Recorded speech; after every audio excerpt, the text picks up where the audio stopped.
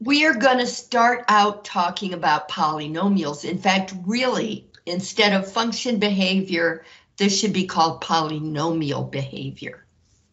We're going to analyze these to the extent we need to for what this part of the class is about. Determine the leading term, the leading coefficient, the degree of the polynomial, then classify the polynomial as constant, linear, quadratic, cubic, or quartic. Piece of cake, right? Well, let's just do it. All right, the leading term, the leading term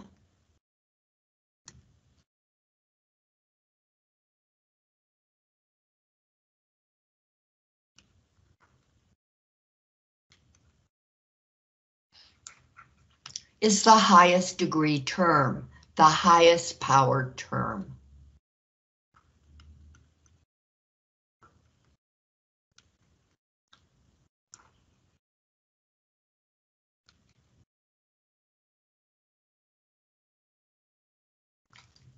I need to make this bigger, don't I?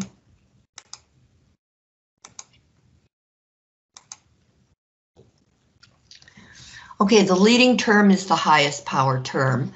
So this is your leading term. Now the leading coefficient. The leading coefficient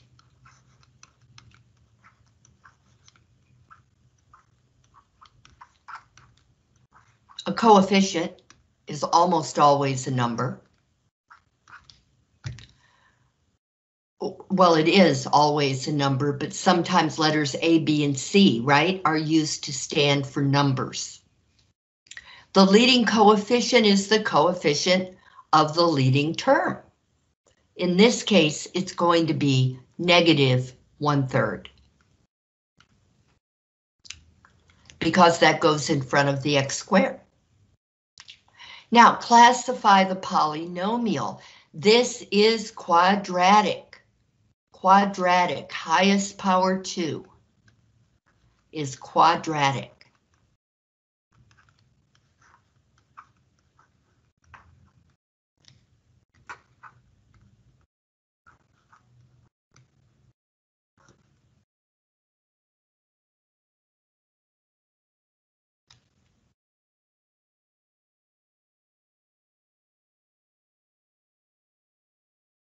So did I say what it was? Yeah, this is the leading term. I'm not sure I actually wrote it down.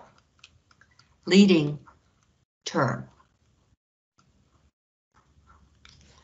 Now we come down here expecting it to be the same kind of problem. And, well, the leading term is all the way at the end. We need to write this correctly in order to make it more easy on me, on you. X to the third plus 7x squared minus 3x. Now the leading term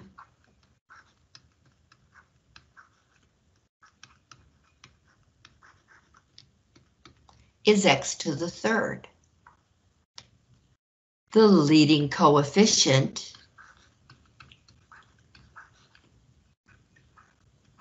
I'm going to say coef, is an invisible 1.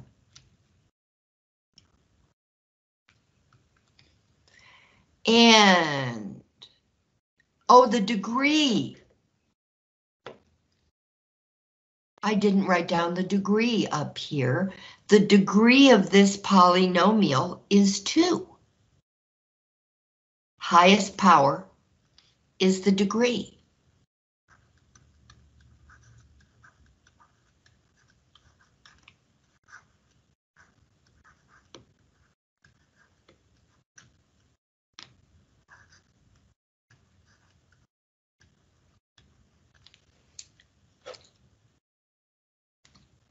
So the degree here is 3. In fact, here, let's be explicit.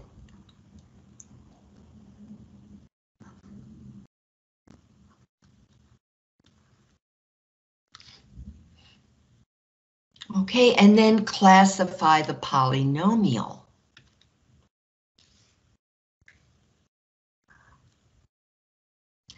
A degree 3 polynomial is a cubic.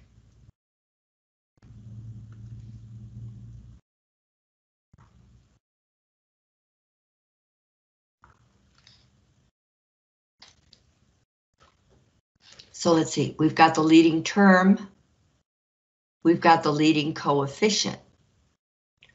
Hard to find the leading term if you don't have it written in descending order, because this is just what you're taught to look for.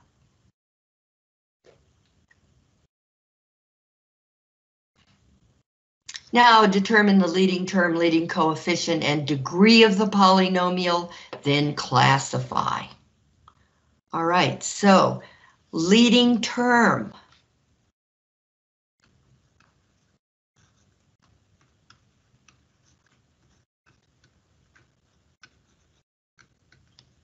Negative 1/3, x to the 4th.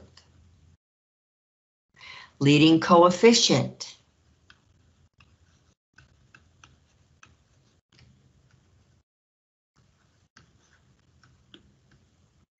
Negative 1/3. Degree.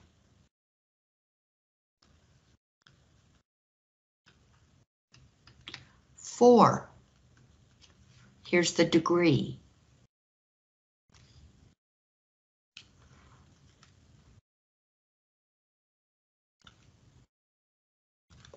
Which means it's a quartic. Degree 4 is a quartic.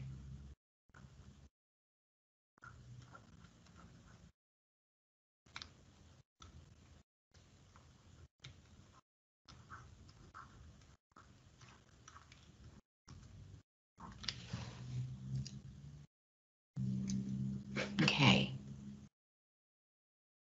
Having done that, we are going to find the zeros of functions and their multiplicities. Whew. Okay. So here's a function. I find the zeros of the function by setting f of x equal to 0 and solving for x. Notice this is a quartic.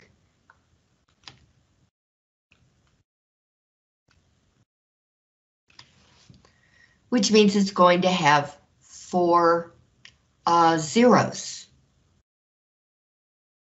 Now, some of them might repeat, some of them might be complex, they all might be real numbers, we don't know yet. All right, so I'm going to use U substitution because the highest power is 2 times the middle power. And oh yeah, this is a trinomial.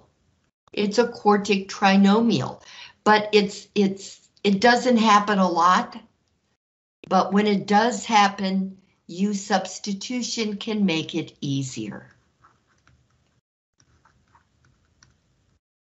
Substitution.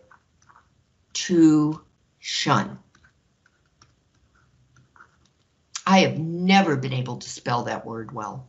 Okay, U equals x squared, and U squared equals x squared squared, which is x to the 4th. So that lets me substitute U squared minus 11U plus 18, so that I temporarily have a quadratic. And then I can either factor it or put it in the quadratic formula. As it is, this is factorable. 18 equals -9 times -2, and -9 plus -2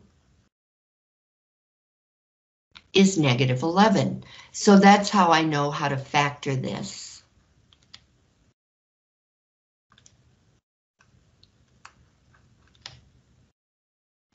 And I set each factor equal to 0. U minus 9 equals 0. U minus 2 equals 0. Add 9, add 9, add 2, add 2, so that I get U equals +9 and U equals +2.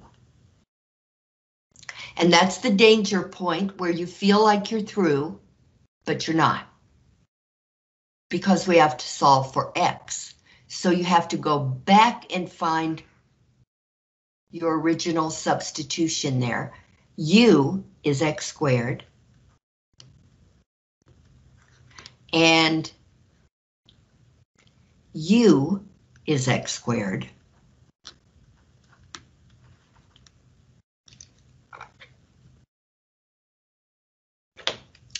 And now we're going to solve these by the square root method.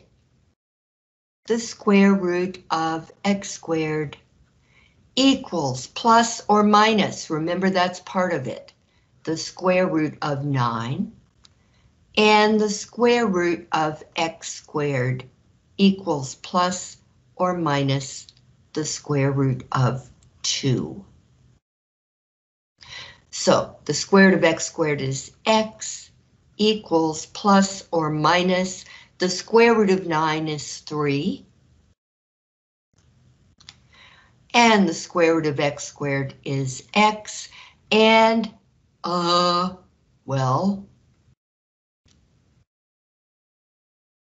the square root of 2 is an irrational number and is going to stay the way it is.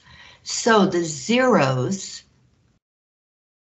of this function are, yeah, order doesn't matter, -3, 3, negative the square root of 2, the square root of 2.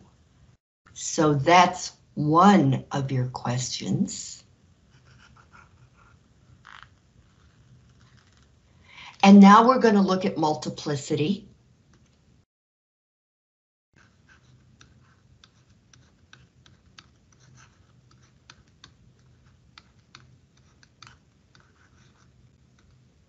Multiplicity is how many times a solution or zero happens.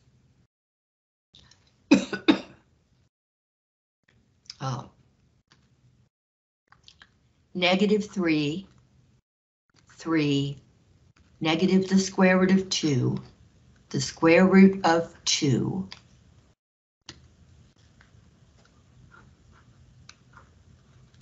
multiplicity 1. It only happens once. 3 only happens once. Negative the square root of 2 only happens once. And the square root of 2 only happens once.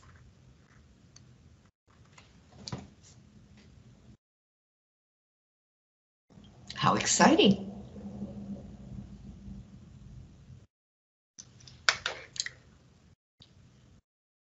The next one is pretty much the same way. They all have multiplicity 1. You're going to have three zeros because the highest power is 3. And they're each going to have multiplicity 1, I think. Let's find out. Okay, 0 equals x to the third minus 3x squared minus x plus 3. I'm going to use grouping on this. 0 equals x to the third minus 3x squared in the first set of parentheses plus parentheses -1 times x plus 3.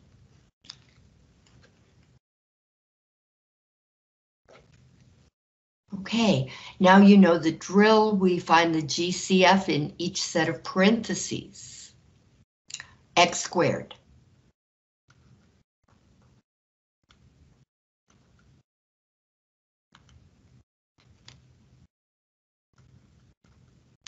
All right, here we have a negative leading term. So I'm going to have to change 3 into -3 times -1 so that I can pull out the GCF -1. Remember, this is something we're forced to do. If the leading term is negative, then your GCF has to be negative.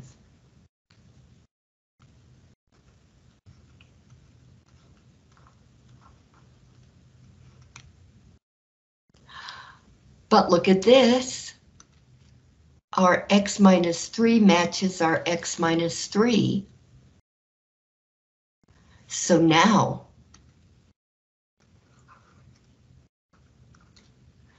I'm going to have x minus 3 times the leftovers, because this now is the GCF of the whole equation. I pull out x minus 3, and I'm left with x squared minus 1.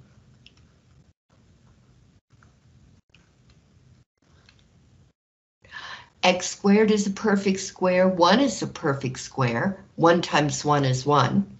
So, x minus 3 times x plus 1 times x minus 1. That's the factorization, but this is an equation, so we set each factor equal to 0.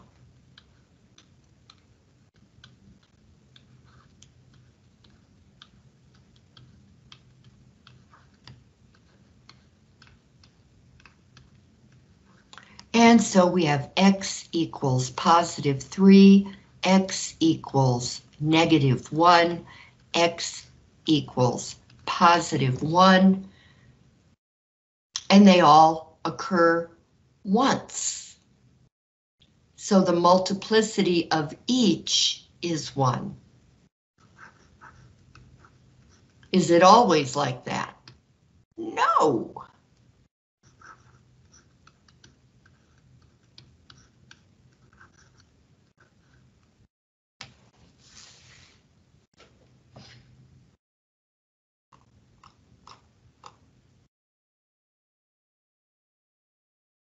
But you might be led to believe that.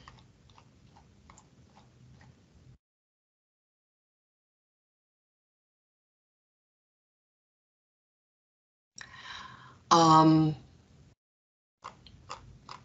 need to show you one that's not. So I'm going to give you a polynomial I've just made up in my brain, and I am so nice. You're not going to fall for that, are you?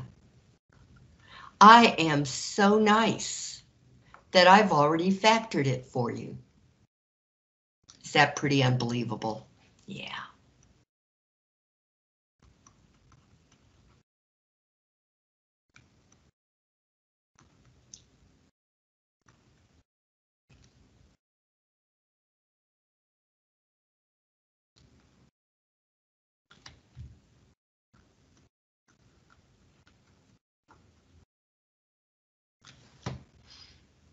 Okay.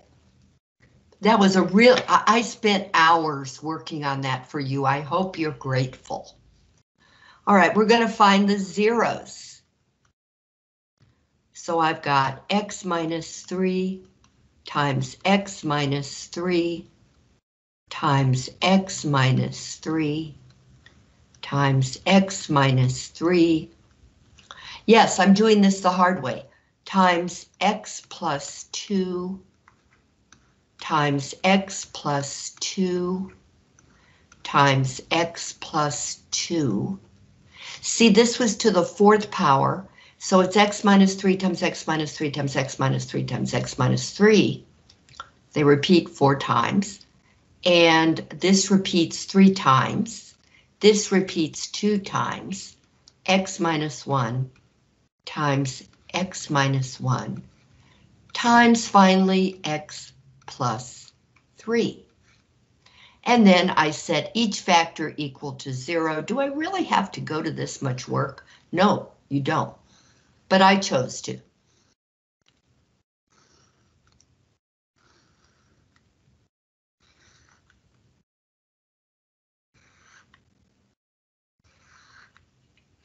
Okay, so we're going to do the whole little act. X minus 3 equals 0. X minus 3 equals 0. X minus 3 equals 0.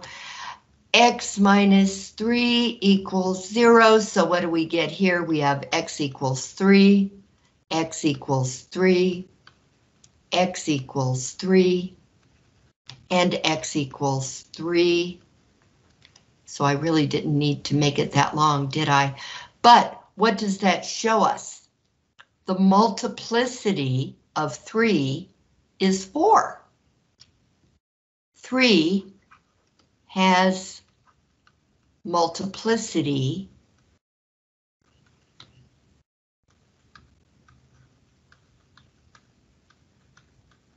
4, which is the same as the power, because that makes this factor repeat 4 times. So you get 3 equals 3. You get 3 4 times. And over here, x plus 2 occurs 3 times. So we're going to have x plus 2 equals 0, x plus 2 equals 0, x plus 2 equals 0. Then x minus 1 equals 0, x minus 1 equals 0, and x plus 3 equals 0, she said, panting. So here we have x equals -2, x equals -2, x equals -2, x equals 1, x equals 1, x equals -3. So let me get rid of these guys. There. All right. Now we'll make this shorter. Don't do that to me. There.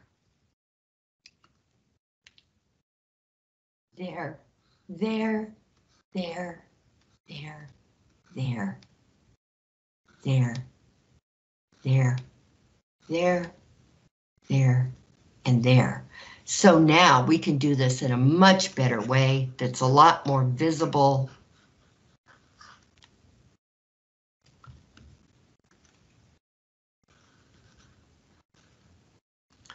This is multiplicity 4.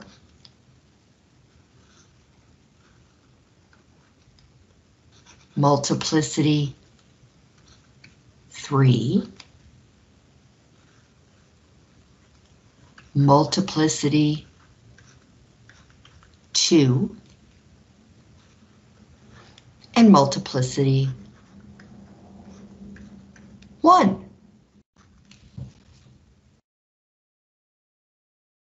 So 3 has multiplicity 4. -2 has multiplicity 3. 1 has multiplicity 2. And -3 has?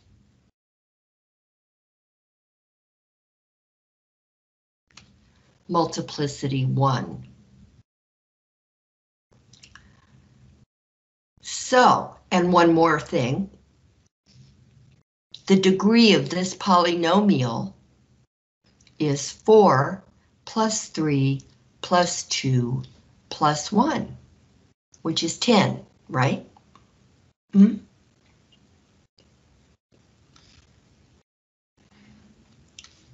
So the degree of this polynomial is 10. And you have 4 plus 3 plus 2 plus 1 zeros, as you should have with a degree 10 polynomial. It's a joy.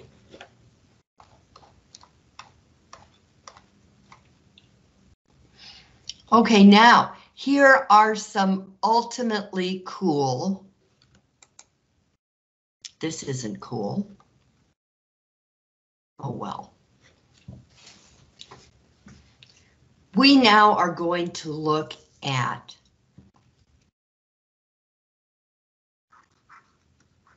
how do you know what the maximum number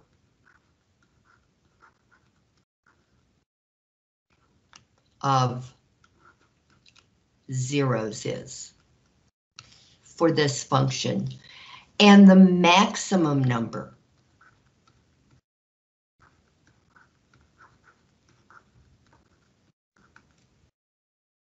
of that's supposed to be x-intercepts, the maximum number of x-intercepts, and the maximum number of turning points. A turning point, these are turning points. Relative maxes and mins. Relative maximum points and relative minimum points. Or, actually, well, no, they're saying points, so yeah, points. You can get all of this information immediately just by looking at the leading term, because it all depends on the degree of the polynomial. How many zeros? What is the maximum number of zeros? 5. What is the maximum number of x-intercepts? 5. What is the maximum number of turning points? Always one less than the number of zeros. 4. Is that too cool? Let's do it again.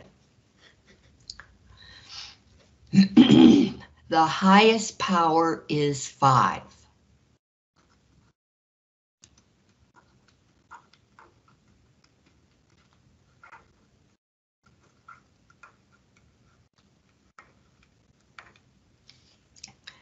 The maximum number of zeros the function can have. 5. Wasn't it the same before? Yes. How unexciting. The maximum number of x-intercepts that the graph of the function can have. 5. The maximum number of turning points that the graph of the function can have. 4.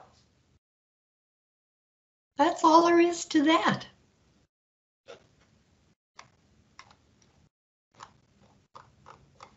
Okay. One more thing.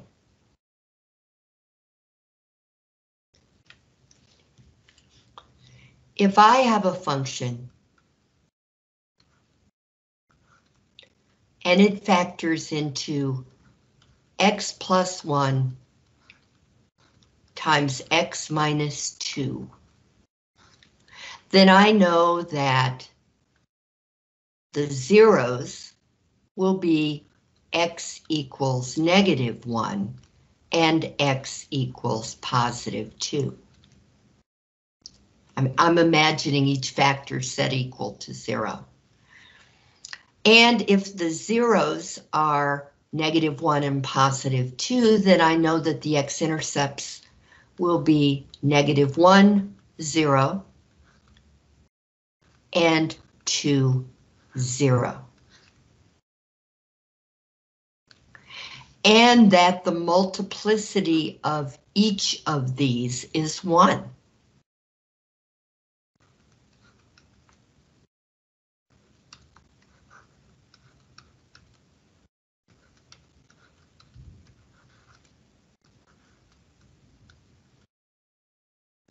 Okay, I'm going to do a quick, very unbeautiful graph because I specialize in unbeautiful graphs. -1, +2.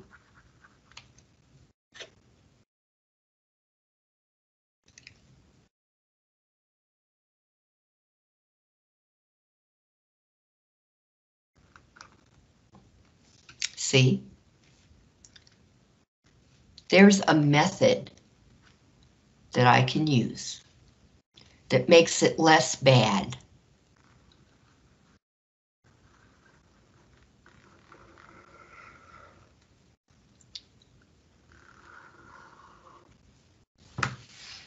Well, the point I'm trying to make here is that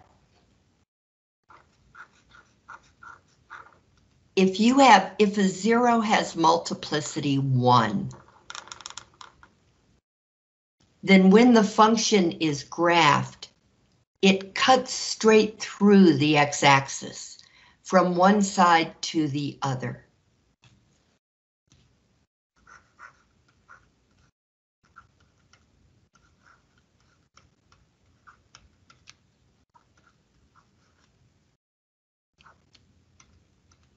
Graph cuts cleanly through the y-axis, x-axis.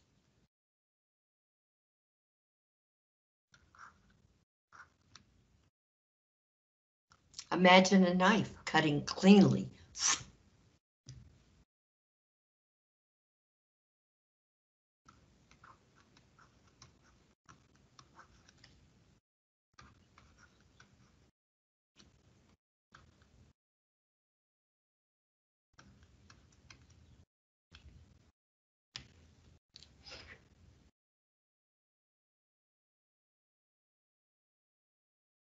Okay, now, suppose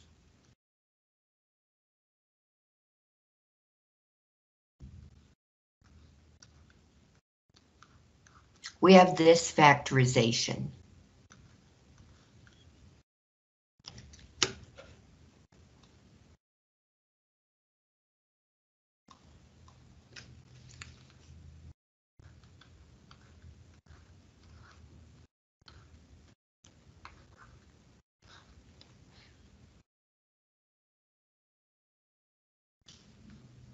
I don't even know if this is possible.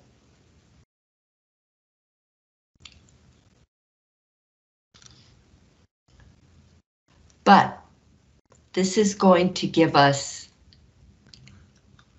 x equals -1, but it's going to have multiplicity 2.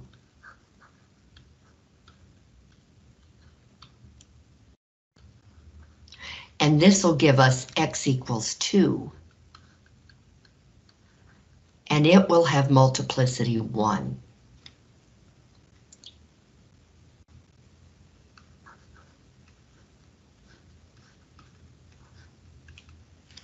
Okay.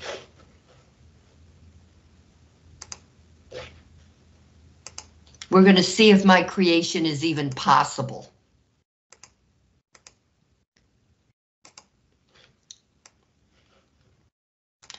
Trust me that there's a reason I'm doing this. Not for my health, but for your health.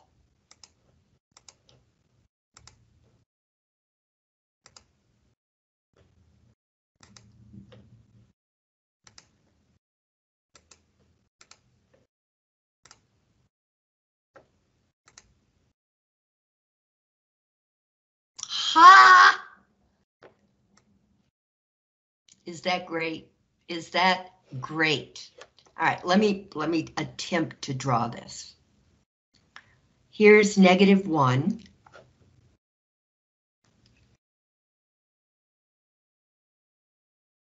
And +2.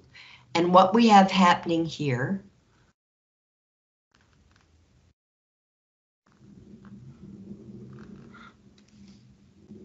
is this.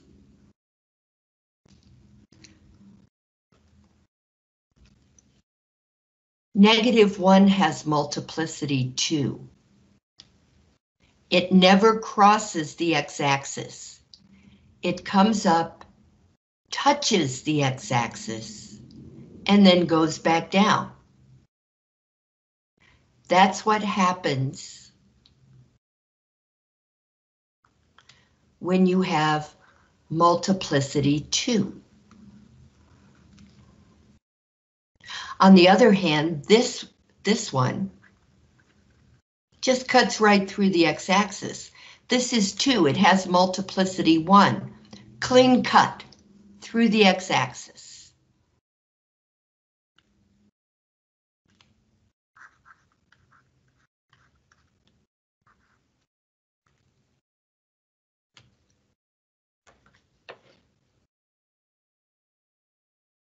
Okay, now we're going to stick with our same guys here. I'm going to let this stay at 2, but change that to the 3rd power cubed.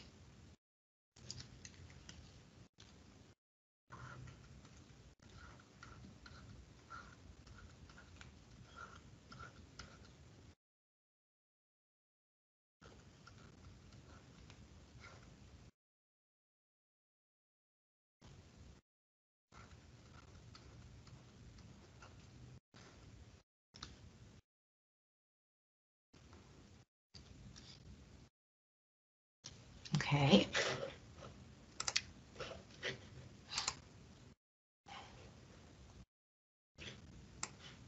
So I left that 2, okay.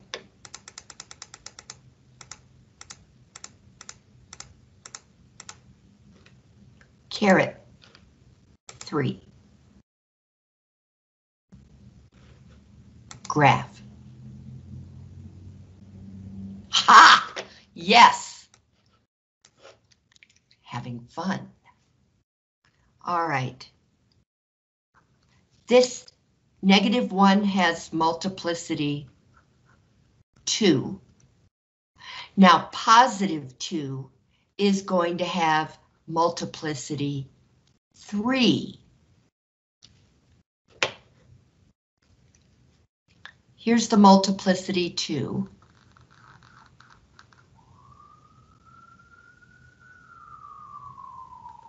And now look what happens at x equals 2 that has multiplicity 3. There's a kind of a flattening that occurs. And then the graph heads on up. This is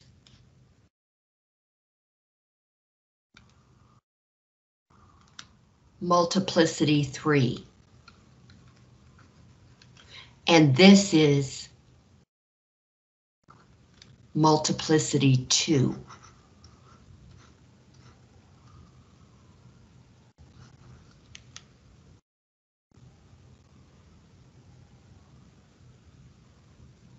Okay, and finally,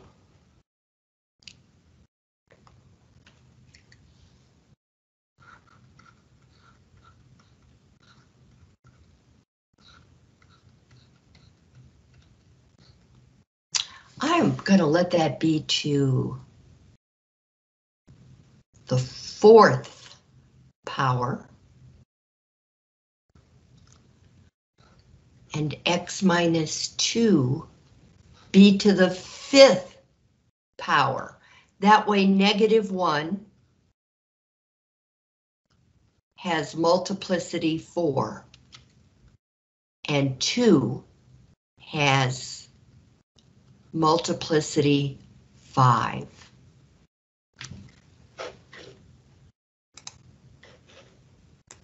We're almost done with this.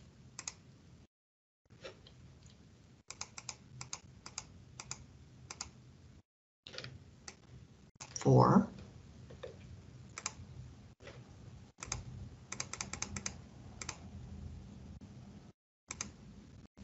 Five.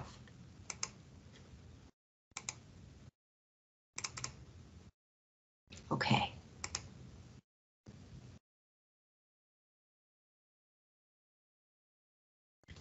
Come on. You're not showing it very well. -3. Let's go to -3.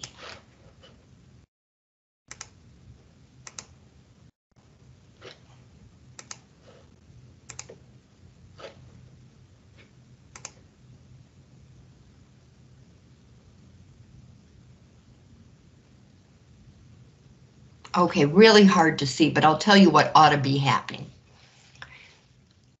-1 now has multiplicity 4. Before, when it had multiplicity 2, the graph came up and, I know I'm drawing, the graph came up and kissed the x-axis there and went back down. So let me try to draw this a little better. It's just a quick little kiss, smooch, and then it runs away. There, like a shy little kid.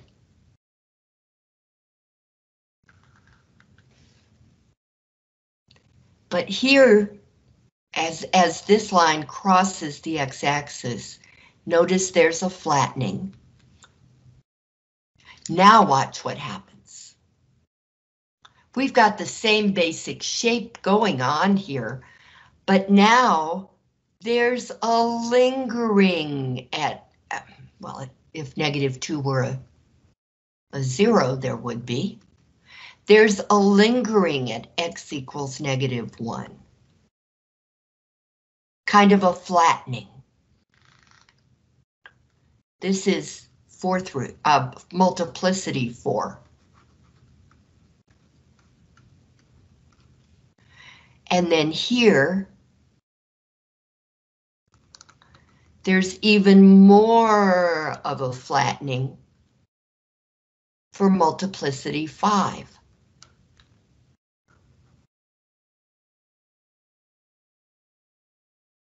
It's not really flat, but it's a flattening.